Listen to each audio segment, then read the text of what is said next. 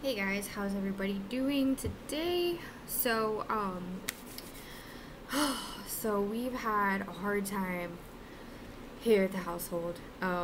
So my youngest son, he had COVID about 2.5 weeks ago or so. And he recovered really quickly after a few days, didn't really have any problems. He was sick, but not like super, super sick. So, fortunately, my older son and I did not get exposed. So, he quarantined with my ex husband for 10 days. And so, I guess it was about Wednesday, which was about 5 days ago, he kind of like started developing a cough. And like it just got worse day by day up until yesterday. It got so bad. So, we went to urgent care and they just told us that he had a cold. Well, I wasn't so sure about that diagnosis, especially because they did not run any tests, which I was very upset with that, as we have a big RSV outbreak going on right now, especially down here in Texas. We're having a lot of COVID and RSV, and unfortunately, a lot of children are getting COVID and RSV together, and that's accounting for a lot of the pediatric hospitalizations right now. So, long story short, I ended up taking my son back to. I took him to the emergency room this morning because he woke up this morning and he was so horribly congested. He was having trouble breathing, and as a parent, those of you that are parents, you know how scary that is. If you've ever had such a thing happen, and if you haven't, you can imagine. But just an absolutely horrific, terrifying thing to have, your child just not wanting to eat or drink and just having trouble breathing and just having so much mucus and congestion in his chest. It was just horrible. So we had some more tests done, and essentially he tested negative for RSV, negative for flu, and we came to the conclusion that he was diagnosed with basically lingering COVID symptoms. So even though he doesn't technically have COVID anymore, he is still experiencing some effects of it because it can last for a really long time.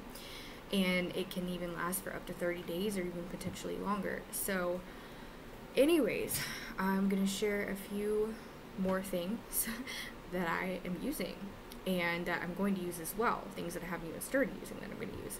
So, with the COVID, there's really no one thing that's going to be magic. There really is not. And, it's just you have to do the best you can and make sure that you are prepared. I can't stress that enough. Making sure that you are stocked up on just basic over-the-counter medications, as well as very helpful supplements and antiviral supplements and teas and things of that nature. So we have been very fortunate. I have not gotten COVID. My older son has not gotten it, although I think we've probably had it before at some point, but it's hard to say. So I did purchase some lemon oil today, essential lemon oil. I've talked about this before. I think I did a whole video just on lemon oil, and you can look at that if you want to. But anyways, lemon oil is really good for a lot of things, but it's also good for congestion. You can use it in a humidifier. And I am using a humidifier, and I'm not going to show it to you right now because it's kind of bulky, but I also have it in the bedroom right now with my son to help him.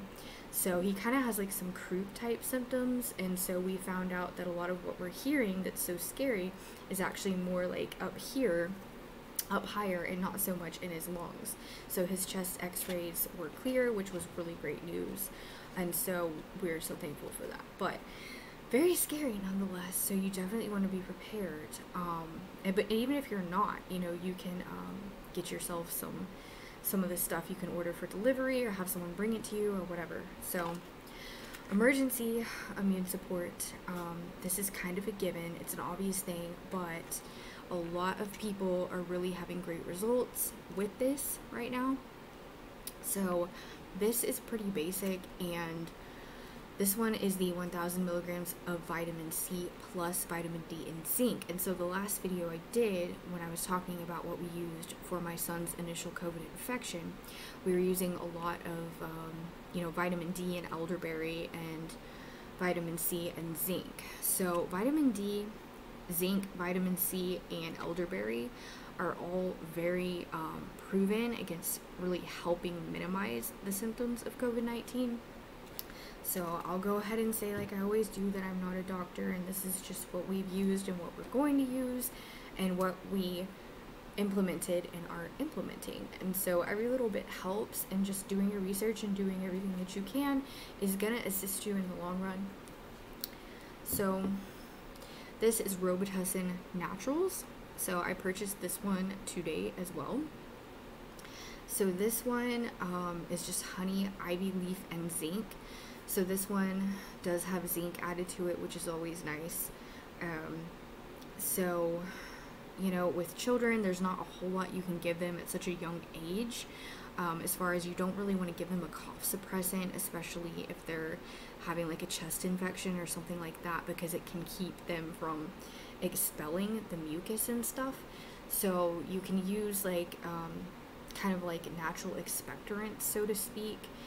So really, I mean, there's not a whole lot that you can safely use, but this is one that I've heard good things about.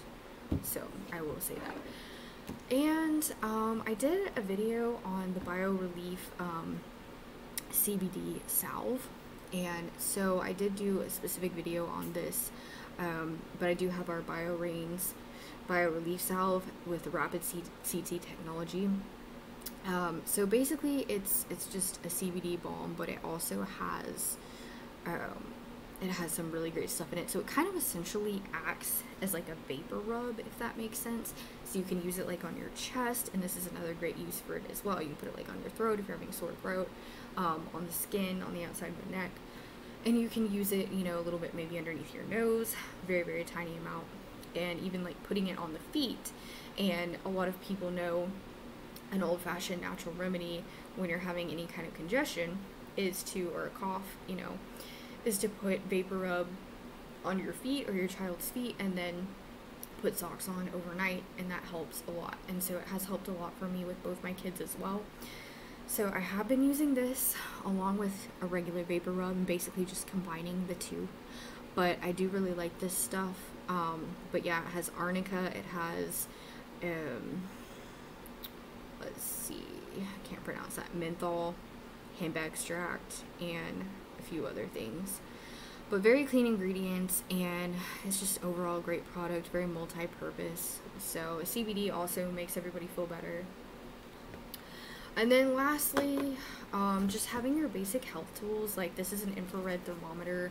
This is a really good thing to have. It's a little bit more pricey than a regular thermometer, but so worth it, especially if you have kids. You can carry this with you everywhere. I keep it in my purse, and you just press the button, and you don't even really have to get it on their skin, but it's really easy. It takes the temperature like instantaneously. This is a lifesaver. Okay, and then pulse oximeter. This is just a basic. If you don't have one of these, I highly recommend it, just in general, to have something like this, because you never know when you're going to get sick, and you might need to monitor yourself, especially in these days that we are experiencing. So yeah, so this helps a lot. However, they're not always 100% accurate, especially on small kids. So you might want to look into that and definitely do your research, but it's helpful to have, nevertheless, very helpful, and it definitely eases my mind when I can use it and see that everything's okay. So it just monitors your heart rate and your oxygen saturation. So you definitely want to have that if at all possible. And then lastly, let's see here, hold on. Stethoscope. I know it's funny, but this is so helpful because you can listen in to your chest, listen to your heart, and the lungs, the back, and the front. So when you're listening to the lungs, you want to check the back and the front. So, but you can use this for yourself or your kids. And also, when I was pregnant with both my kids, I used a stethoscope, and I would listen to my stomach, my uterus, and I was able to hear so much cool stuff. And so yeah, if you're pregnant or planning to become pregnant, you might want to consider getting yourself a stethoscope. At first, obviously, you're not going to hear anything, but later, as the pregnancy progresses, especially in the latter part of your second trimester and your third trimester, it's really cool. You can hear a lot of really awesome stuff. So anyways, so yeah, these are just some extra things I wanted to put out there and talk about, that are just really comforting to have. And if you're a caregiver and you're caring for someone that has COVID-19. These are all things that you can use for yourself as well, and just helping monitor yourself if you need to, or just helping to boost your immune system and take care of yourself. So anyways, I hope this helps you guys. Yeah, I mean, it's really scary when your kid is having such difficulty, and he's such a healthy child too. I mean, he never really seems to have much, he doesn't get sick very often. So this has been a really hard pill to swallow, just to see the harsh effects and the harsh reality of kind of what we're going through as a society. So anyways, I love you guys, and I'll see you in the next video. Bye.